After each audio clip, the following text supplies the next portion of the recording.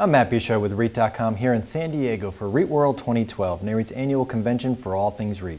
Joining me today is Marty Cicco, Senior Managing Director with Evercore Partners.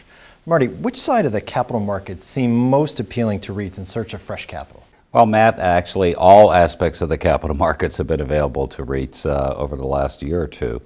The preferred market is healthy, obviously the debt market is very attractive, and when companies need equity, the market's been very receptive. Now, I want to talk a little bit about REIT IPOs. It seems like every year we kind of hear that the next year may be the year we see more IPOs. What's your take on the pipeline? Well, obviously Archstone has filed, and not sure whether that will get done this year or next, but that's clearly on the docket. I think, the IPO market will expand in a couple different ways, Matt. You have a number of non-traded REITs that have been attracted to a liquidity event, and so they've actually become, a good source of public IPO, whether they raise capital or just list their securities on the exchanges.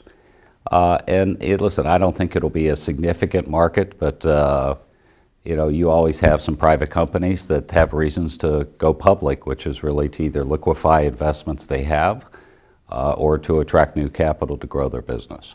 And now going from adding new companies to subtracting them, are there any sectors you see as being primed for consolidation in the near term? I wouldn't necessarily do it by sector. Obviously the mall industry is consolidated more than others, and I think there's more synergy in running that business than in some of the other property sectors.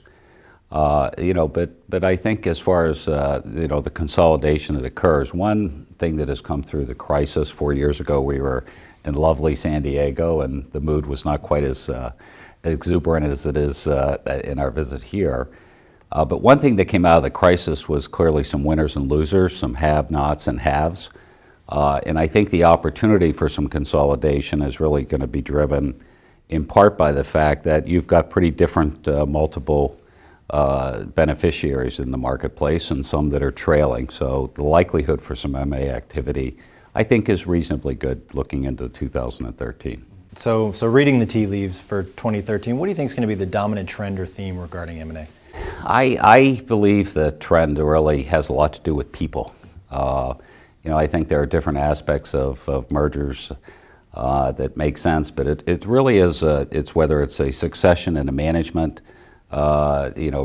team at a particular company, but I think people will drive where the M&A activity is in 2013. Great. Marty, thank you so much for your insights. Always a pleasure, Matt. Thank you. For more on this and other REIT news and analysis, be sure to visit REIT.com.